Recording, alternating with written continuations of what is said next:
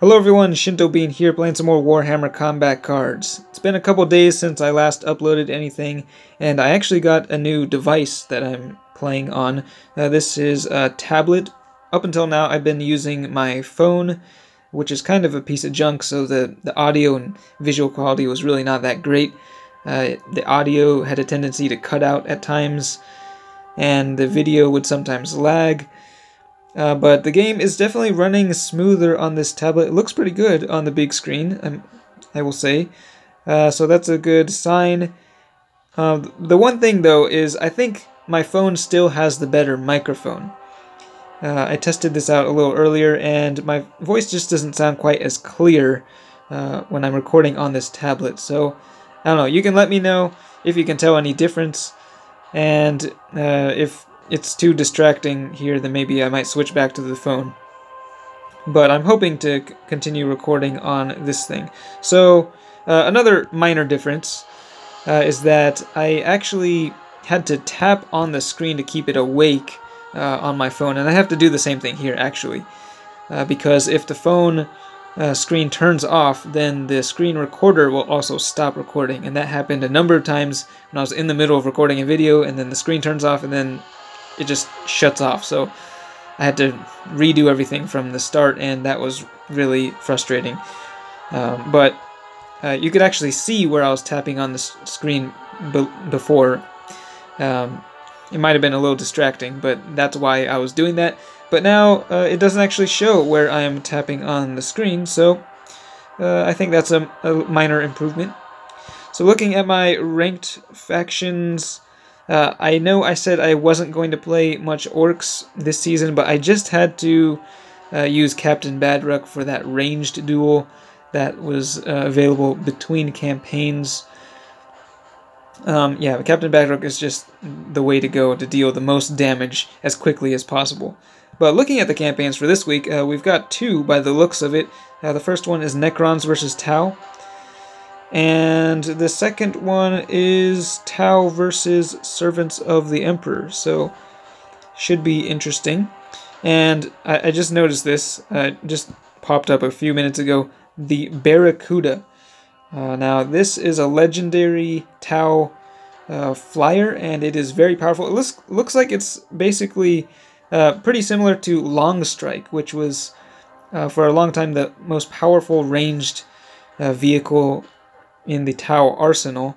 Unfortunately, it was locked behind the limited edition status. So even though I've been playing the game for almost a year and a half, I still do not have a single copy of Longstrike. However, it doesn't look like I'll need him anymore thanks to this Barracuda. And you can actually get 5 copies of it in this campaign, which is quite generous. 5 copies of a legendary from a single campaign is not bad at all. So, looking forward to that Tau campaign. And let's see what's in the shop. They have a Necron bundle, which you can also get some extra coins. They've been pretty generous about the Warlord packs too, with the past few campaigns offering several options. For this one they had 3 options, and I purchased 2 of them already for the Necron Warlords, so that was pretty nice. So let's go ahead and play a game. I got Captain Badruk again. And from the last campaign, I was actually able to get the last copy I needed to upgrade the Gorkanaut to level 3. So at long last, I've been waiting for this moment for a long time. I really love the card, but it just was not good for its cost. But now it finally has enough health to justify using it. And it has the firepower to work well with Captain Badruk. I got the Dakajet as well. And then kind of a different sort of setup than I usually have. I got a flash kit here, the mech gun with Big Game Hunter, and then Makari, the greatest Grot with his inspiring presence. So we'll see how this setup works in ranked mode. I don't think it's as good as the typical setup that I have with the Dakajet and the 2 other buggies. And we'll see how it works against Psychic Chaos. I think I did play a game against Ahriman the other day and beat him pretty easily with Badruk, but I'm not sure if this will do as well. So they have the initiative.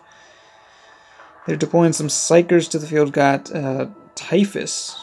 Okay, and my Gorkanaut is not showing up. Gonna need him on the field for sure. Alright, let's put him down.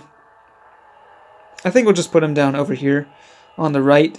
Don't really want him to get poisoned on the first turn, so we'll just let the Mech Gun take the hit from that. And Ahriman healing up that Psyker on the left. The Mech Gun gets poisoned, and they're dealing some damage here. Alright, time for our first ranged volley. So the Dakajet will be able to fire again, dealing an extra 50 damage to Typhus. And then the Gorkanaut unable to take down that pink horror. And they're deploying another Sorcerer to the field. And Ahriman is really getting lucky with his special rule, getting the 20 healing and 20 damage every time so far. And once again, that's pretty crazy. Okay, alright, time for round 2. Gorkanaut will this time be able to destroy the pink horror. And so it comes back because it has Endless. And the Gorkanaut will fire once again, destroying it again, allowing it to fire one more time, and then another time as well.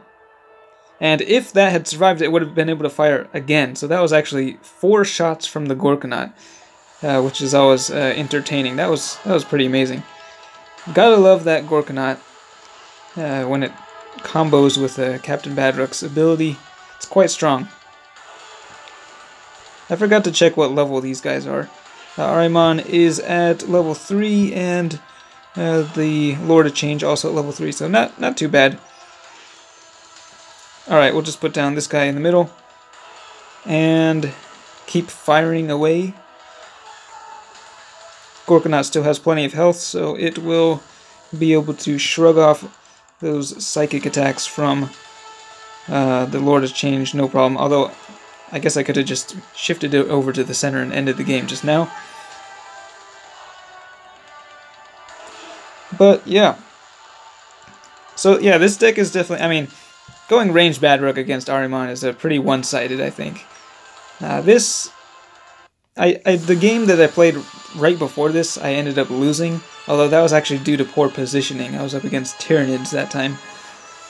So, yeah, I mean, it is quite fun, and it's a departure from the old buggy combo, so it is nice to have a different option for Captain Badrock, and it looks like they have another reminder that they have reduced the cost of upgrading cards.